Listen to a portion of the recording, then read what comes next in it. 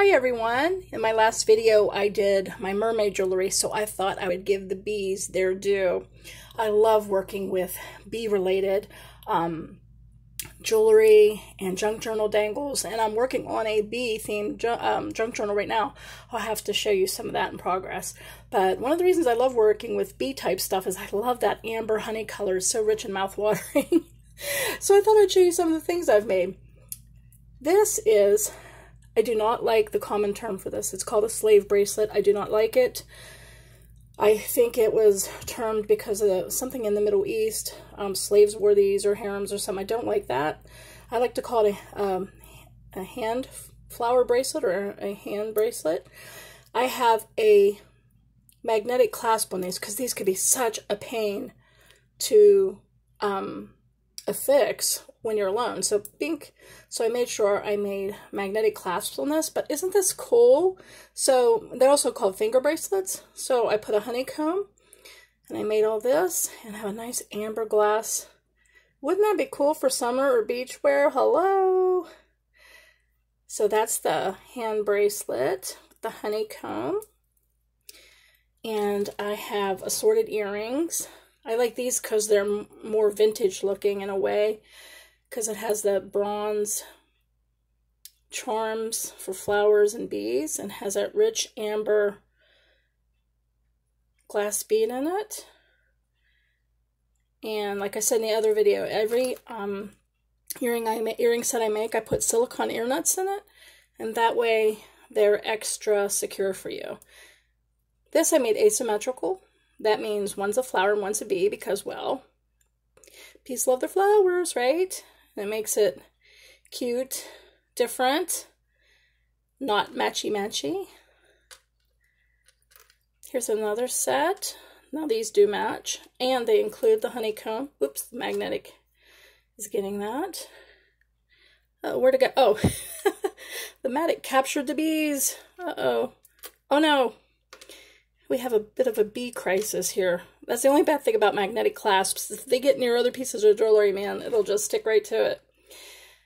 And these have honeycomb charms on them as well. So we have bee, the cute amber glass in the bottom, the honeycomb, the flower. Isn't that pretty? Sorry if I was moving out of camera. I was just kind of looking at it, admiring it.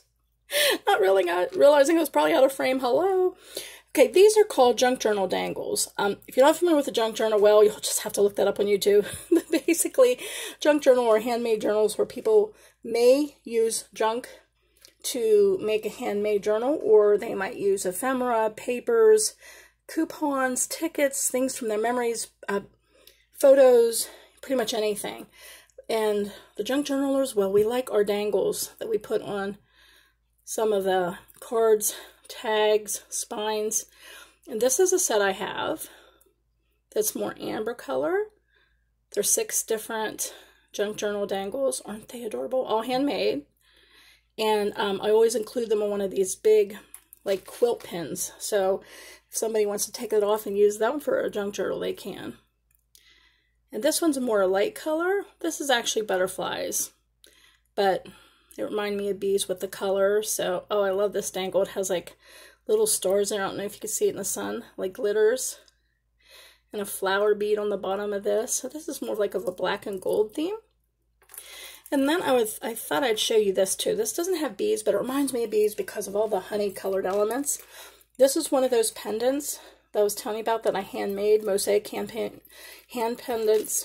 No, let's try this again. I was going to say it's Monday. Day after holiday. We'll call this a Monday, right?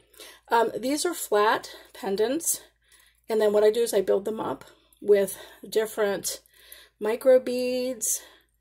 And I forget what this is called because, of course, brain fart day. Fibro fog, whatever you want to call that. What is that called? Oh, I can't remember.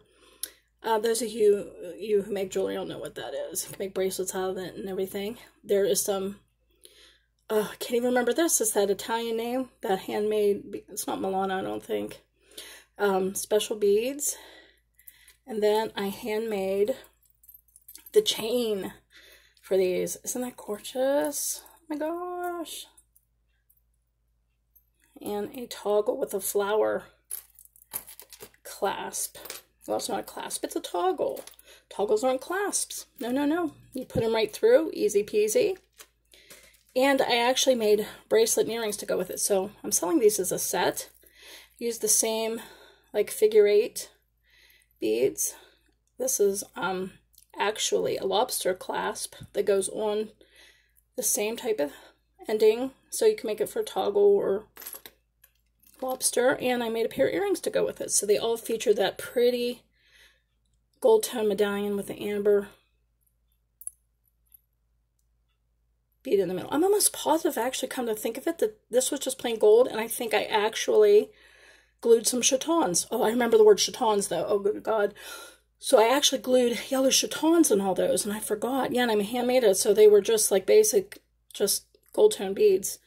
So these are sold as a set, and as you can see, they'll match with their figure 8 design chain, and check glass flowers in these. These are all check glass. And now that's bugging me that I can't remember what this is called. If you remember, please say it in the comment section, because doesn't that drive you crazy when you can't remember something? And my mind's going to be chomping on that all day. Like, what was that called? What's that called? And it is just totally escaping me. Anyway, they make beautiful supplements to, like, your pendants.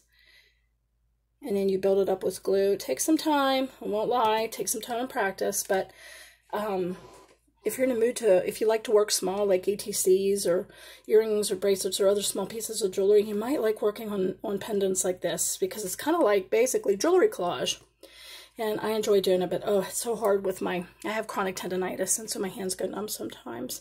So I don't do that much anymore. So I thought I'd share that with you, and I hope you're inspired. Remember to be kind and be wise, and I'm hoping you're having a beautiful day. Oh my gosh.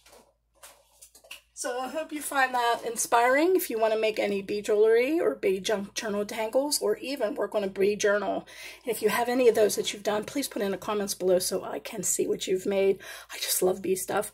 Also, all these will be on sale, or are on sale, I should say, at shayboyer.etsy.com, our family shop. So if you like any of these, go ahead and swing on by. Either way, I hope you feel inspired and encouraged, and have a wonderful day, and I'll see you at the beyond. Bye-bye.